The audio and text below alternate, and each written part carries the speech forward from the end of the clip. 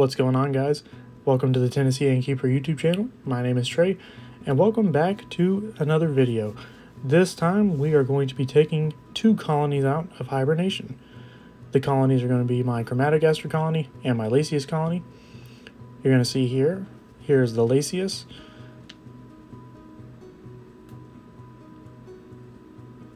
This colony is really large. They're about ready for an upgrade.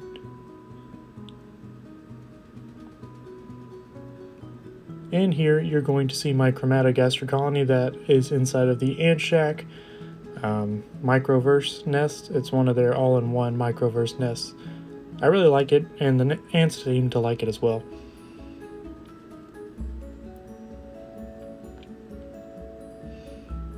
So I've made a video before on how to take your ants out of hibernation, and typically you want something a little better than what I'm doing here, but essentially you just need a way for the ants to progressively get warmer and not stay colder.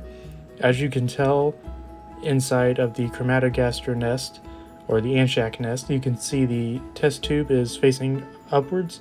You always do this so that way the water, after it starts warming up, does not leak out of the cotton, because I've had a bad experience where it does and it drowns your colony out. So just make sure if you're going through this, you do the same.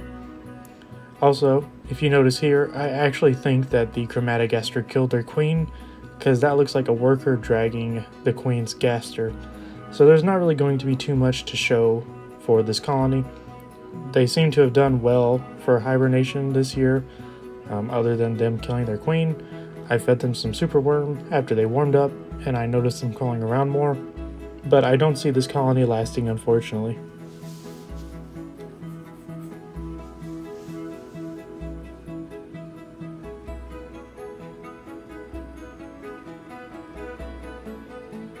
I'm trying my best in this clip to get a good shot of the ants, but it's not working. So now we're moving on to the Lasius americanus. This is right after I took them out of hibernation and let them warm up a little bit, so it's going to be kind of hard to see them inside the nest when I decide to show them, but you can tell they are 100% ready to rock and roll because there are ants in the outworld, and they're crawling around pretty quick.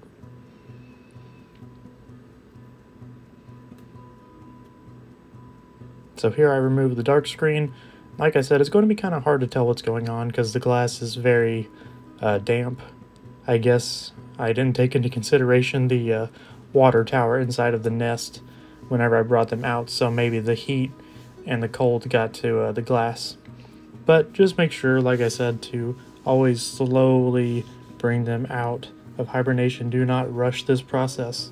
You can not only flood the nest or damage it, you can also kill the ants if you're not careful. When it comes to the Tar Heel ant nests, you always want to take the water tube off of the nest as well while the nest is warming up, just in case if water leaks out. Again, just a precaution. Sometimes it happens, sometimes it doesn't. I haven't had it happen with the Tar Heel ant nest.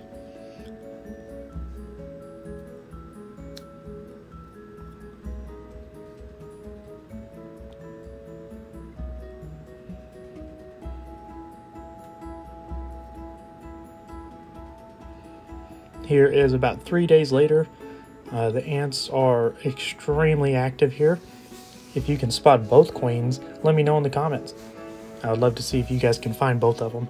The first one is going to be pretty easy to find, but let's just see if you guys can find them.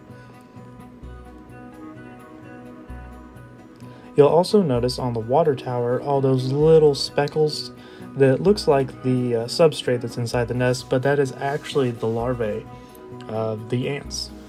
So there's a huge spot there where they've been putting their brood piles, and over to the left where all the ants are kind of piled together, there's another pile over there. It's kind of hard to tell on camera, and I couldn't really get too close to this nest without my camera going out of focus, because if you look closely on the glass, there's kind of a foggy spot where the condensation happened from when I brought them out of hibernation, and it's kind of hard to clean it whenever ants are climbing all around it, and I don't have a glass to replace it.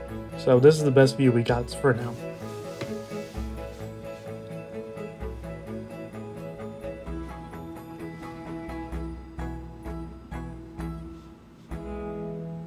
In this shot, I try to get a better angle of all the ants working, Again, it's kind of hard to see what's going on because the camera doesn't focus very well, but I think in this shot you can see the brood piles a lot better and kind of understand what I was saying earlier about just how big these piles are and why I think this year is going to be the year where I need to upgrade their nest. I'm thinking of something like the labyrinth, or even just getting the Tar Heel Ant's hearth. Not the mini hearth, the regular hearth. Let me know in the comments what you guys think I should get.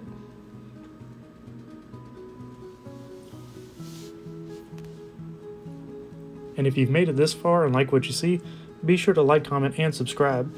I try to upload as frequently as possible, but here lately, work has just been kind of getting in the way, so I haven't had much time to record videos, but I promise I am working as best I can to get video production back up and running and having weekly videos again.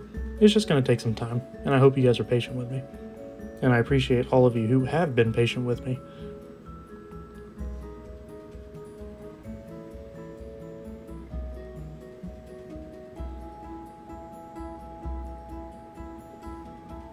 After looking at this clip again, I noticed a huge brown spot inside the nest over there to the far left.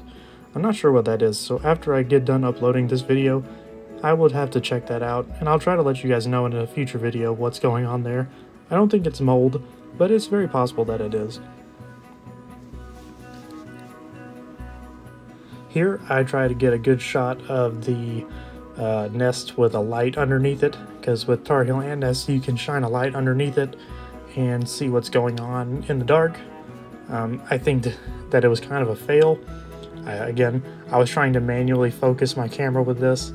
I'm working with an iPhone for now, guys, so just bear with me. I don't have a very good setup for using my camcorder to record everything, but I think this gives a better shot as well at all the brood piles, especially the ones on top of the water tower, because you can kind of see the little specks inside there where they've been eating and where they have food stored over the winter. Also, you might notice some of the ants have kind of like a clear looking gaster. Those are the repletes. That's just the ones who store the food and help energize the colony whenever the ants feel they need energy quick. They also use that food that they store to help feed the larvae and eggs, or even the queen. Not just the workers, but they also use that for the queen and everything just about. Well guys, that's it. I hope you appreciate this video, and I don't know when I will upload again, but I'll try to do my best to keep you guys updated as to what's going on. Thank you guys again for being patient with me, and thank you guys for sticking around. This has been a Tennessee Innkeeper YouTube video. Don't forget to like, comment, and subscribe, and let me know what colony you want to see next. I plan on bringing my Camponotus out and my Crematogaster out this season, so be sticking around for that. It's going to be exciting. This will be my 3rd year of having my Camponotus pennsylvanicus colony, so I'm excited to see how well they grow. Bye guys.